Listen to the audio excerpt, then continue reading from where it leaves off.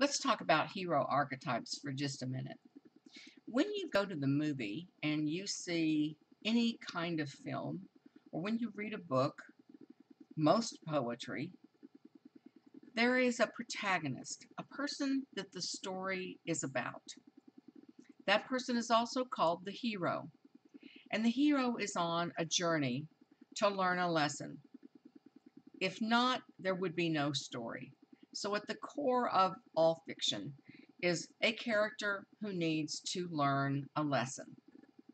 Now, the journey that that hero takes is characterized by an archetypal system.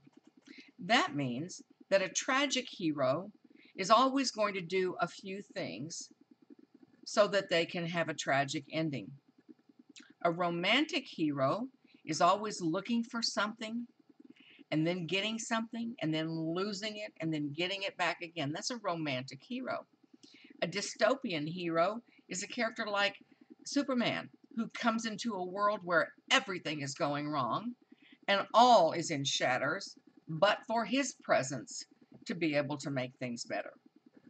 So, if you have chosen this idea and are going to move forward with a hero archetype essay, then you'll want to open up the PDF that contains a list of, I think there's well over 300 characters on there. Pick one, go ahead and lock that topic in the discussion board so that no one else can write that topic.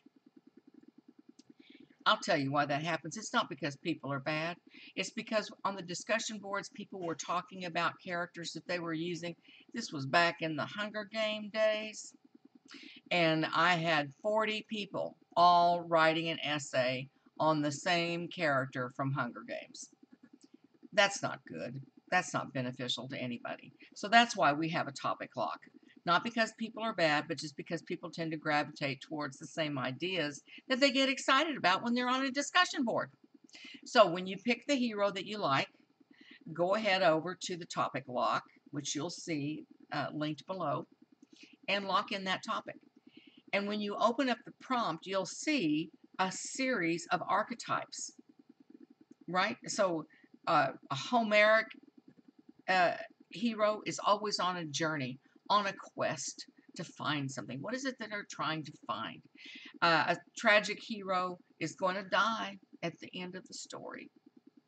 And what you want to do is pick the character that you like first, see what that character does, then take a look at the list of archetypes and ask yourself, what kind of archetype is this character? And then you'll develop your plot from that. In this module, I've done that process with the character of Alonzo from Training Day, which was a movie with Denzel Washington, Ethan Hawke, and I have always wanted to write that essay. I was kind of jealous of students for getting to write that essay. Well, I had free time, so I wrote that essay and videotaped my process.